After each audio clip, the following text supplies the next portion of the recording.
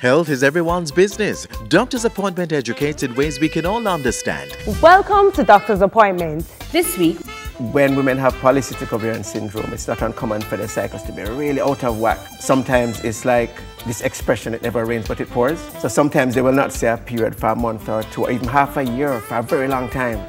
Make it a family date.